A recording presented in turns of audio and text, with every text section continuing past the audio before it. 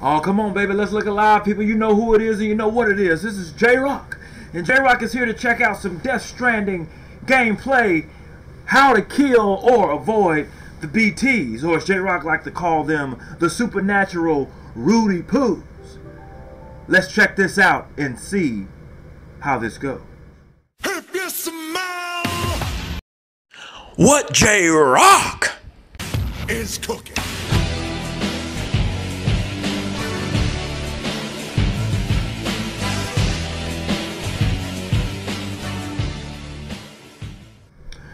Finally, J-Rocc has come back to YouTube. What is happening in there with the millions of J-Rocc's fans?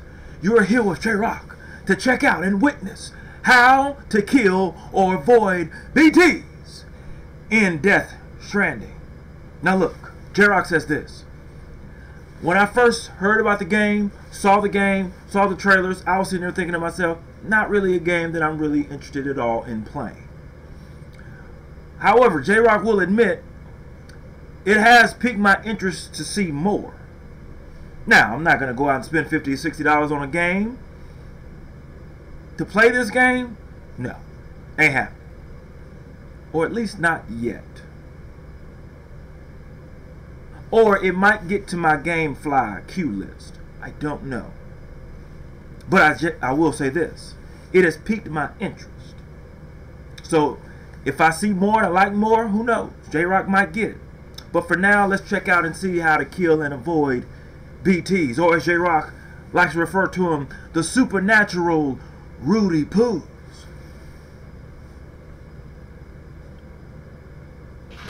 Death Stranding is a mysterious game, but one thing you'll learn early on is that the nightmarish BTs are not to be trifled with. These shadowy figures can appear out of nowhere to ruin your day, and even once you have the tools to fight back, you can still have a tough time. We've broken down the best ways to detect, avoid, escape, and defeat BTs in Death Stranding. As a general rule of thumb, BTs are always found in areas where timefall rain is present, mostly found in narrow valleys or mountain passes, and always at the site of large ruins where people die. Remember, Sam's condition only allows him to sense BTs. This comes in a twofold slowdown. Once at the edge of their territory, where you start to see grass rapidly grow and die, and again when you start getting close to BTs, where your J-Rocc sensor will become active and spin into gear. Only by remaining still will you be able to get a glimpse of shadowy figures floating around. J-Rocc called it the jabroni detector. From autotoxemia, you'll have only your wits to guide you. If you absolutely have to enter a region teeming with BTs, let your objective guide you. If you simply need to pass through the region, it can sometimes be better to stick to the edges of their territory. That way, if you do get noticed, you're less likely to get surrounded when trying to escape. However, if your order requires you to collect cargo from their area, you'll need to take things slow and try to avoid central areas where more of them are likely to be. The J-Rocc sensor revolves through a few different modes to tell you how close you are to danger. Keep a close eye on it, as you'll often need to react at a moment's notice or risk getting spotted. At the longest range, your J-Rocc will simply face the current BT with its hand outstretched, occasionally blinking to indicate that you are fairly far from it. You can use this as a radar to know where not to move. Your scanner is always facing the closest BT. During this stage, you should be able to move as normal, so long as you aren't sprinting or gunning it in a vehicle. Once the J-Rocc begins blinking more rapidly, you'll know that you're getting closer to the BT it's currently targeting. At this point, you should be crouching at all times, as moving any faster can risk detection. At this range, you should be able to stop and see the outline of the nearest BTs.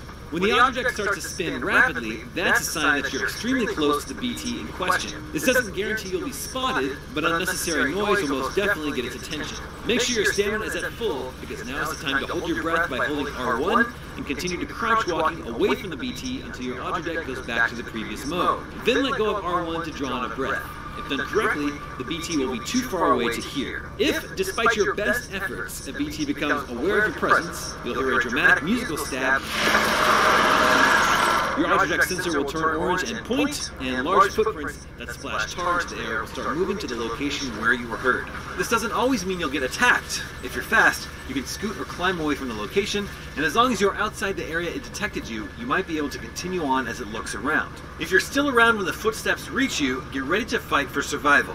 Black tar will envelop an area around you as bodies emerge to drag you down. You'll need to alternate between hitting square to knock away each body, while also keeping your balance by holding L2 and R2 when needed. If you should run out of stamina and fall down, things will get a lot worse. So be sure to punch only as needed, then try to run to the edge of the tar. If you get close and see them coming up again, try jumping for a quick hop to freedom. If you manage to get out of the tar, you can quickly sprint away before the BT comes looking for you again. If avoidance is unlikely and confrontation inevitable, there are a few tools you can use to take the fight to them. But given your limited resources, they should usually be a last resort. While they can't outright kill the ghosts, X-Grenade 0 from showering and X-Grenade 1 from urination can be thrown at a BT you've spotted to make them run away for a bit. Did he say and X-Grenade urination? 2 from fecal matter will stun BTs with a larger cloud for a greater amount of time. But they are only really good for quickly moving past a dangerous area. The only real way to deal with BTs is with blood-based weaponry, like the hematic grenades you'll obtain near the end of episode 2. Though it requires your own blood to use, a grenade can cause one or even several of the spectral BTs to get caked in red and float up into the air before vanishing, leaving behind Chiral crystals. Once you advance into episode 3, you'll be able to start accessing more weapons, including anti-BT guns that fire special blood-infused bullets. But again, they require your own blood to work, so prep for these encounters by having extra blood packs equipped so you don't bleed yourself dry. The bolo weapon can also bind and stun BTs long enough for you to bypass them, but it doesn't deal any damage. If BTs overwhelm you before you can dispatch them with blood weaponry, you'll be dragged through the tar. But this isn't game over. You'll be thrust into a sort of mini boss fight, where you're taken to the center of the BT area as it's transformed into a large tar pool, and a large BT known as a catcher emerges to kill you. The shape of these animal-like creatures can vary, but you'll need to act fast or risk defeat. Unlike regular BTs, it will take more than one hit from a blood-based weapon to defeat them. Instead, you'll want to get to higher ground as soon as possible to get out of the tar and their attack range. Once on temporarily safe ground, use your Audiodeck scanner to figure out where they'll emerge from the tar and either throw hematic grenades or use anti-BT guns to start dealing damage fast before they submerge again. The catcher will regularly ram into your high ground and cause it to sink, so to fight effectively, you'll need to constantly be on the move and plan your escape path in advance so you don't get stuck in the mud. Be sure to ping your scanner too, as you may find extra weapons or gear in the mini-boss arena. If you run out of ammo, you still have some options. Be on the lookout for other online players. They aren't actually in your game, but you can see these white figures bearing names of people you may have seen using their equipment, and they'll automatically lift up items like hematic grenades or extra blood bags to toss your way. However, if things are too dangerous and ammo scarce, you can always run for the edge of the catcher's territory. Look on the map and you'll see the black ring, and you can plan your escape towards the side closest to you. If you whittle down the health of the catcher or just escape their massive territory, the battle is over.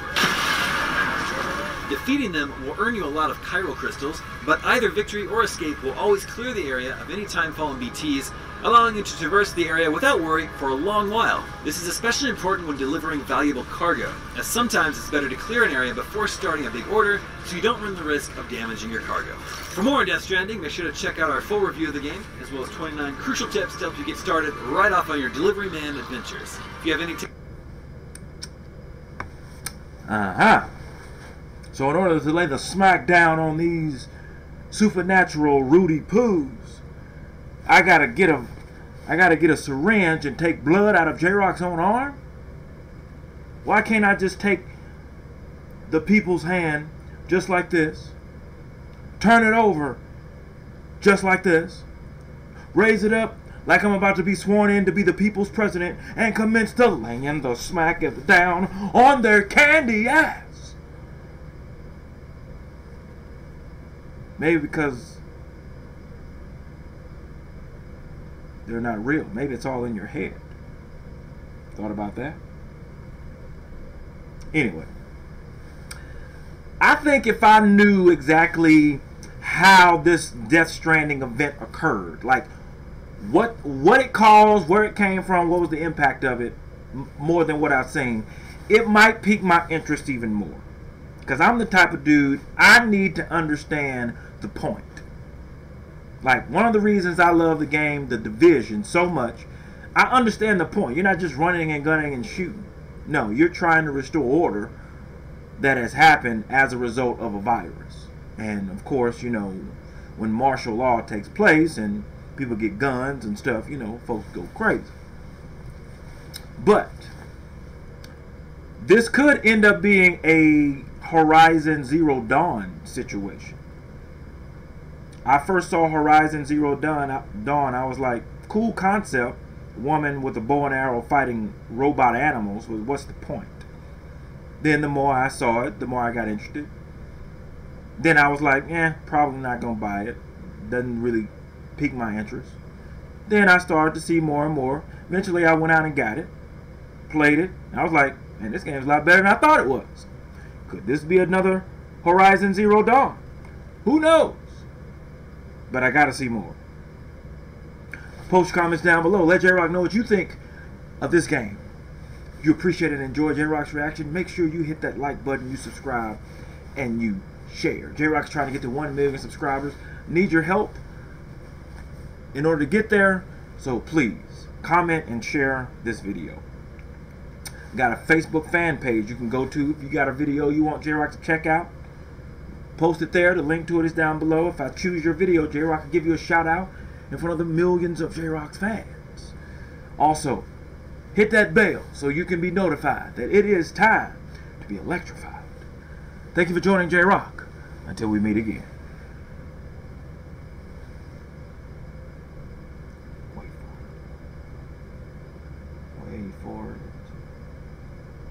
Now, if you smile, what J-Rocc is